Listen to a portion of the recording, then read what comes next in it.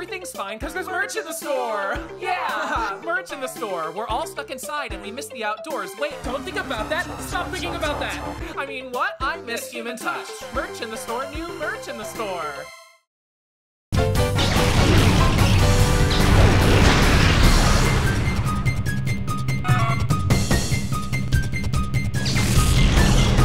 Yeah, I 100% this game the entire way except for Furret. I hate this creature, get him away from me.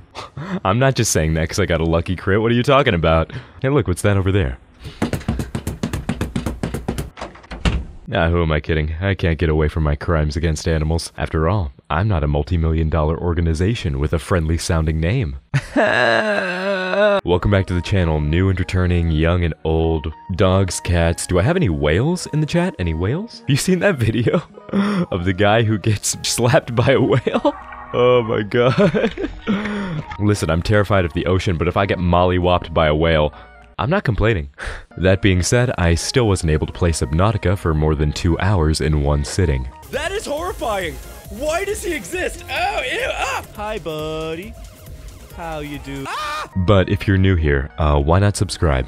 It's free, just takes a second, helps out the channel a lot, so I appreciate it. Thank you. And who's on the chopping block today? Well, since my Shane Dawson video got demonetized and won't be promoted, I figure why not double or nothing gamble and talk to y'all about animal rescue. Yes sir, which should traditionally be a heartwarming genre saved for the viral corners of Mashable and Vox, and for the most part is also populated by an equally seedy underbelly of a network of channels that seek to exploit animals for views, for money, and then once they're finally called on their actions, simply change their channel name or make a new one. Now, what am I talking about? Well, all in due time. First of all, let me make a few things clear. I will do my best to illustrate my points, but I don't want to chance a demonetization, because if I do that, the message doesn't spread. I will implore of you to take my word on it. I'll put as many sources in the description that I can. And second, it's important to understand that cats and dogs are not the only targets of this abuse. The senseless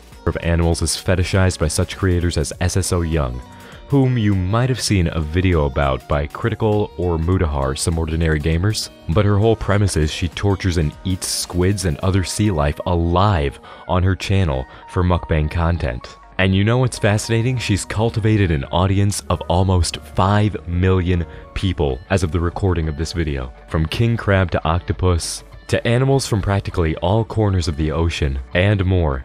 No one is safe from SSO Young. And say what you will about, oh, well, it's the same thing that happens in kitchens at restaurants.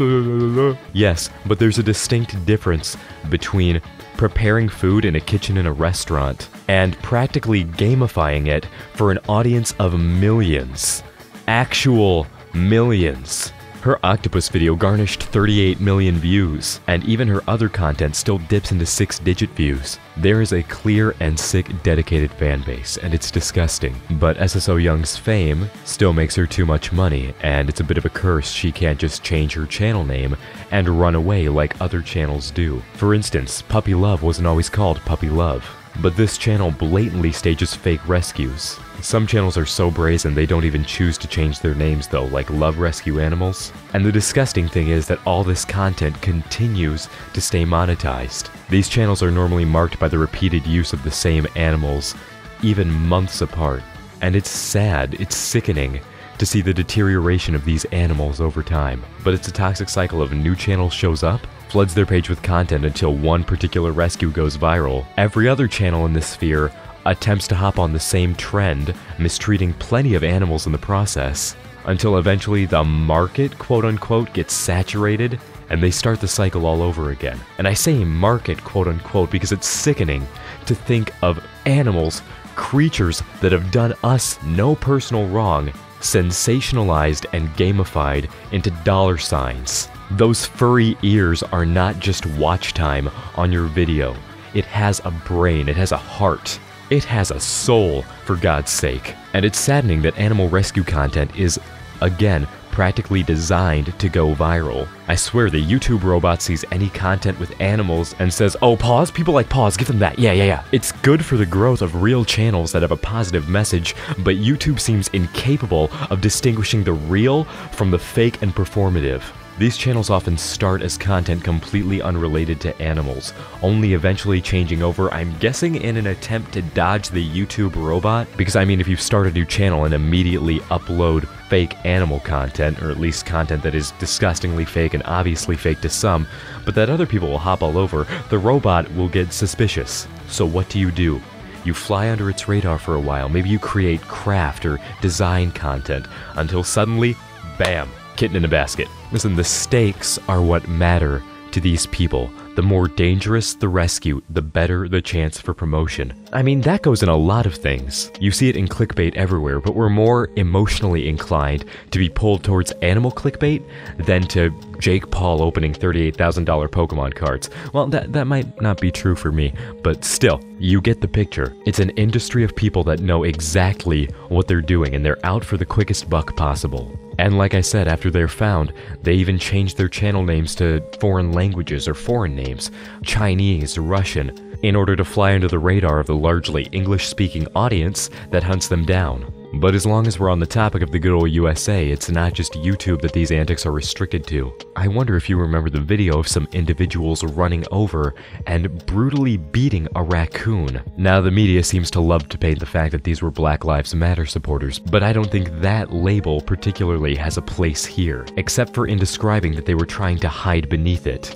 Do not take a movement that is dedicated to the justice of an entire group of people and use it as a blanket to cover your heinous acts. They made some disgusting comments and practically taunted people to attempt to find them. However, when things started heating up, the original poster deleted the tweet and Twitter as a whole due to backlash, claiming later on Instagram that he found the clip elsewhere. As far as I know, there's no word on whether or not they received legal repercussions, but the fact still remains. Oh, but where else does suggestive content thrive other than TikTok? This is another topic that Mudahar talked about. The crazy cat lady on TikTok. Using multiple tags from the furry community, she spread her vile acts across not only TikTok, but Instagram as well, and sickeningly showed off so much to an audience of over 8,000 or more.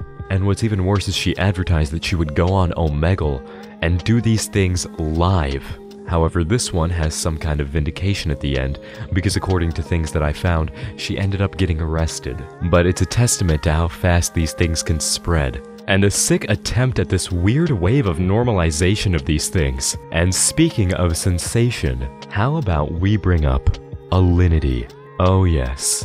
But Hotbox, hasn't she been cleared of all wrongdoing? One agency's clearance does not itself the perfect person make. And it's just as easy as putting on a mask for anyone. Look at every content creator, myself included. We all wear a mask of some kind. And somewhere there are holes for your eyes and for your mouth. And from it pours the essence of your character. So what's the original story? Well, during an Apex Legends stream, Alinity's cat walked in front of her. And frustrated by its presence, she yeeted him over her right shoulder. Oh, but upon being called on it, Alinity initially responded, "I didn't think you guys would notice. Honestly, I thought I was fast enough that nobody would notice it. The cat flying around the screen? But I guess everyone did." No one would see it! Are you kidding? Listen, this is not Payday 2. It does not work that if no one had seen you do it, it would have been okay. Oh, but that wasn't the only thing she had to say. She invited people to report her, saying, "I also understand the desire to report me to pet authorities, and encourage anyone to do so if they feel pets are being mistreated. By anyone. Anywhere." Ooh, Alinity, so smooth, subtly shoving it off yourself, right? My animals are well loved and live in a warm and caring home. Warm, like that vodka you baby birded into your cat's mouth. Oh yeah, there's a long list of Alinity problems. Alinity, I don't care what the Saskatoon SPCA had to say. Here's what I could dig up. Because it seems for all your apologies, there is still a continuous streak of things that needed to be addressed. So let's just go right down the list. Alinity knocked over the cat tower that her cats were resting on. Now, of course, cats have great reflexes. They jumped off, didn't seem to get hurt. However, it's nonetheless odd. And she didn't just do it once, she did it twice! Continually toppling your cat's resting place seems like you're treating it more like a toy than you are a pet. And why even mistreat those cat jungle gyms? Those things are like hundreds of dollars. My cat's little scratching post alone was $50. Oh, y'all remember the time that she gift wrapped her cat? Not explicit physical harm, mind you. but it's never a good idea to restrict your pets against their will. And especially record yourself doing it, mind you. Ah yes, and here's the famous vodka clip. Just spitting burning alcohol into her cat's mouth. When even the slightest bit of alcohol can have major health complications for dogs and cats. But you know, warm loving home, right? Alinity also sat on her cat, twice. Look, I know there's an army of simps that would have traded places with that cat instantly, but that's not the point.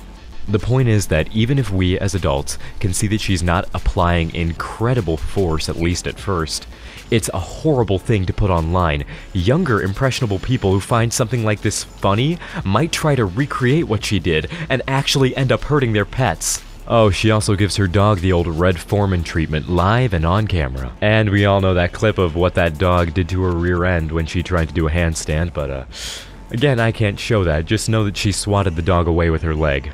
But where would I be if I didn't mention our favorite tyrants? PETA. Yes, the People for the Ethical Treatment of Animals, who, as of 2020, has a mortality rate of over 90%. And continues to fail to suffer repercussions. PETA took a dog off the porch of some owners, and ended up putting the animal down before a 12-hour time frame. So guess what kind of punishment they got for this? Was it jail time for the representatives? Was it an internal investigation and audit? Or was it a $500 fine and no real tangible consequence? Time's up, but I don't think you needed to think too long for that one. Rest in peace, by the way, Maya. Yeah, that was the dog's name, who was not running at large. She was just sitting on her porch and refused to leave it. It isn't relevant that Maya wasn't on a leash, she was on her own property. And they actively coaxed her off, throwing biscuits to her. And when Maya ran to avoid the representative, they entered the property and took the dog. Oh, you want to know something even more disgusting?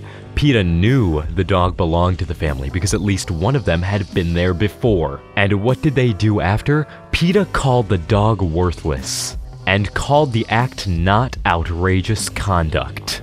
One of them even tried to argue that she couldn't be held liable because she didn't actually take Maya, she just drove the car. Well, guess what? There's a word for that. It's called accessory. But I'm guessing the only accessory that your privileged ass would know would be a Hermes bag. Oh, and they even had the audacity to ask if the Spanish-speaking person whose dog they stole is legally in the US. Oh, PETA, las cosas que quiero hacerte no son legales. Disgusting! How do people sleep at night? Oh, but this isn't the only tale of PETA overstepping their boundaries. I'm sure you all remember an expose that they made about dairy farms. Well, the fun thing is that PETA attempted to get the farms shut down by joining the farm and actually participating in the horrific scenes themselves. Oh, but PETA's done their research to try and shut this fact down.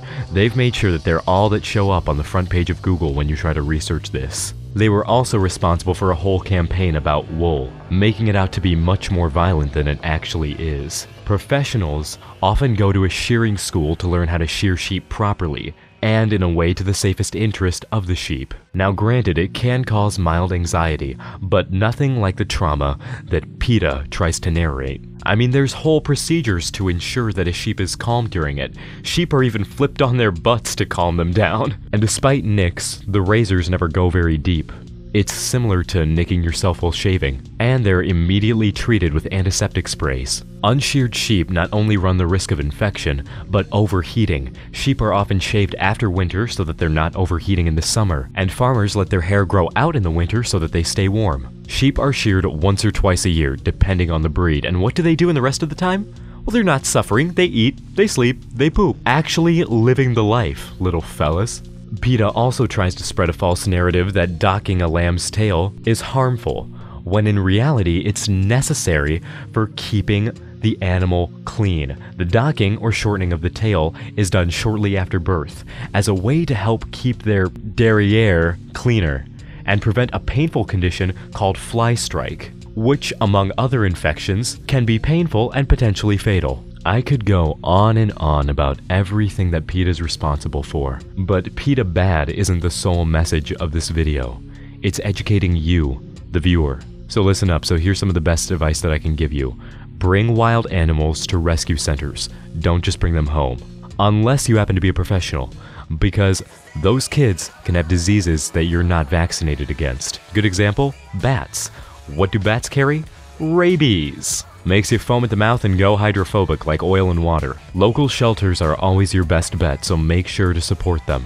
But other good animal rescues include the International Animal Rescue. It works with exotic animals to rehome and rehabilitate them back into the wild if they can help it. The World Wildlife Fund, or WWF, also works with exotic animals, and they've earned themselves quite a prestigious reputation. And Tony LaRussa's ARF Foundation. It's a dog and cat shelter. They refuse to resort to lethal measures, and have a reputation of being a great institution. They assist in rehabilitating danger dogs as well, at times. In fact, I have people in my server who live near a branch, and one of those individuals got 5 of their pets from there. All healthy and extremely well cared for. Oh, and make sure to prioritize your animal's care at home, no matter the size, big or small. My friend Cobalt Koi goes into a bit of this on their channel if you want to check it out, but I'll just give you a small clip. When I first saw this thing, oh my goodness, I want to scream. You could put maybe 3 guppies in a 10-gallon tank, and the larger tank you get, the more fish you can have. The point is that for all the toxicity that there is in the animal rescue world, there's plenty of silver linings. We just have to work to amplify those. So how can you help? Well, other than donating and volunteering, you can like this video and share it around to help spread the word. It would be greatly appreciated, not only to me, but I'm sure to all the other animals. And as always, thank you for watching. Make sure to let me know your experiences in the comment section down below. And let me know whatever you want to hear next. Whenever you're watching this, I hope you have a good rest of your day and an even better tomorrow. I love you. And before you say it back, look in the mirror and say it to yourself. I will see you in the next episode of whatever I make. And until then, this has been the Hotbox. Bye.